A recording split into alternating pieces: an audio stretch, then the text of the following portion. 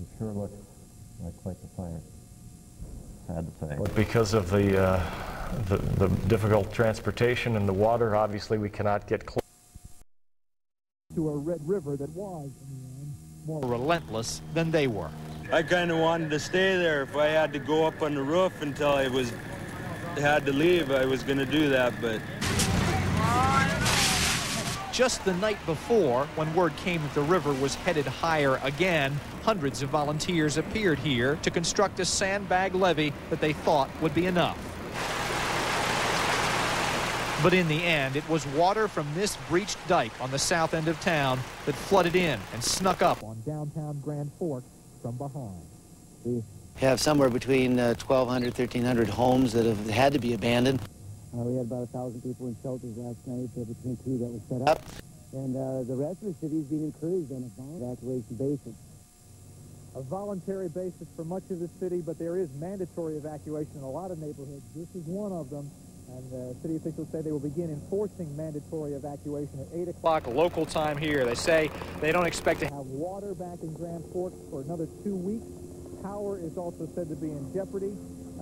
They have told everyone who leaves to be prepared to be gone for at least 2 weeks. There is a mandatory evacuation of all of the hotels in town. There's no place to stay. You have to leave town or go to one of the shelters. They're trying to get one shelter up to 10,000 people. It handled about 2,000 last night. And again, we leave you with a picture of, as we said, from bad to worse in Grand Forks, a fire on top of everything else. That is the latest here. We will continue to watch this one. Not a good scene, Gene. Jeff Locke, where exactly are the evacuees going? Where are the shelters being set up? Well, there was a shelter at the Red River Pool. They ran into problems there. They don't have water because of the water system failure. And there's also a pool water around town, even though it's nowhere near the river. They had to abandon that as an evacuation shelter. They're now going to the Air Force Base, the local Air Force Base, and they're trying to get that up to 10,000, to a max of 10,000. Keep in mind, population of this town is 50,000. Jeff Locke in Grand Forks, thanks a lot for joining us. Such sites are actually the Grand Forks Herald buildings that had worked its way down a couple of buildings through there, and in fact as we mentioned earlier, the debris that was flying through the air had fallen on buildings across the street and down the block, and there's smoke coming from another building as well. So at least 3 or 4 buildings right now do have smoke coming from them, and that's why they're evacuating everybody out of here and getting ready to dump right now. Okay. And that's the very latest, and unfortunately we're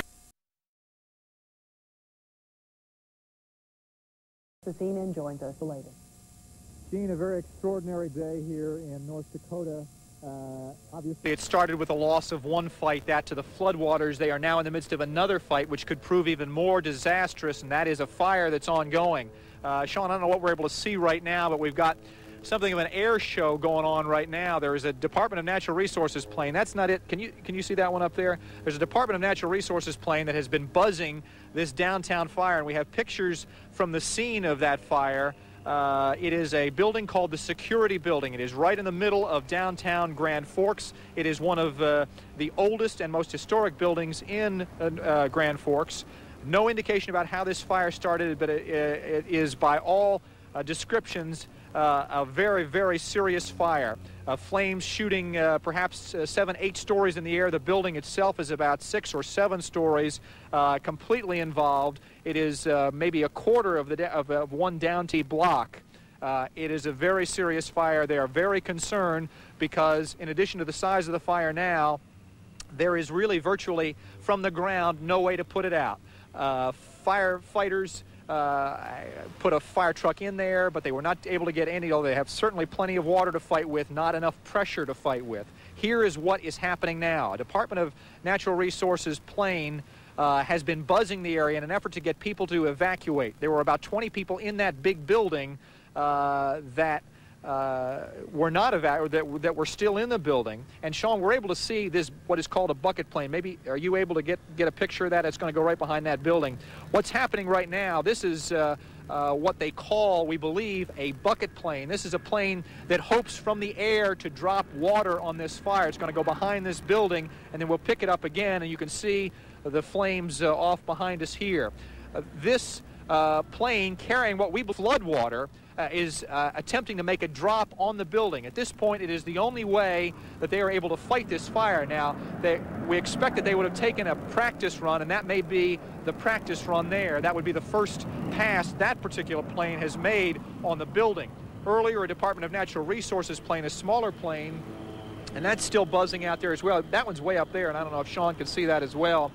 That has been buzzing the area in an effort to get people to move out of the area. The problem has been that several people have stayed despite the seriousness of the flood, and now that they have this additional problem, they want everyone out of that downtown area. It was a gallant fight, but on Saturday, Grand Forks, North Dakota finally had to give. Amazing scene, and you see the intensity and the fire coming out at all floors.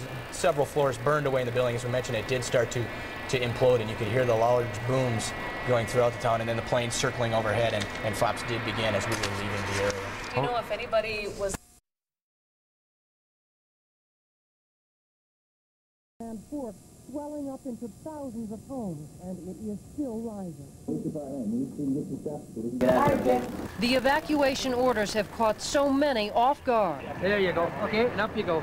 Stunned that the river is going to take their homes as well. They're leaving as quick as we are, shutting off power. To the west, and the water is spreading out, spilling out, rushing through. Some thought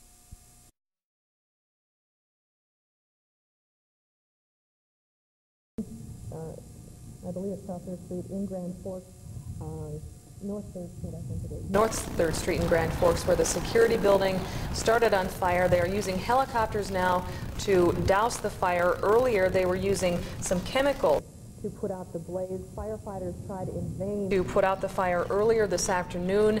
Hydrants were underwater. They were trying to reach underwater to hook up the hoses, but it just didn't work. Now they are using the floodwaters. They're actually being put to use, as we have been told, to put out this terrible fire in downtown Grand Forks. That is some video. Using chemical drops from airplanes. About 20 people have been evacuated from one building. Meanwhile, the police and National Guard are going door to door to get people to leave the city. Most of Grand Forks' 50,000 residents must flee as the water continues to rise. Officials say they promised to carry out an evacuation order for Saturday night.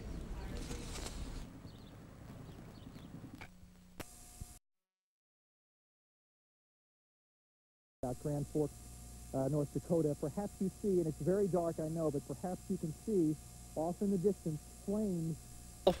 Well, it's the entire downtown. Perhaps you see the most serious flames off to the right there, but we just came back from wading in. That's the only way you can get in down there, is to wade in chest-deep water. There are, at our count, at the last report, 5 separate fires that are going. Started with what was called the security building. It spread to a building next door to that. Now, as we speak, there is a building behind that that's involved, and down that block, 2 additional ones. We have some pictures that I think I'm going to try to get to a position where I can see the pictures myself, so I can see exactly what we're talking about here. We want you to know this is raw. These are raw pictures that we shot just a bit ago to try and give you a feel for what it looks like in there. Again, 5 separate buildings are in flames. This is the federal building. It appears right now that this federal building is not yet in flames, but right behind it a building is. That would have been the second up. Off to the right is the security building. You can see it off to the very right portion of your screen. And again, this is raw videotape that we shot from a parking garage in the middle of downtown Grand Forks.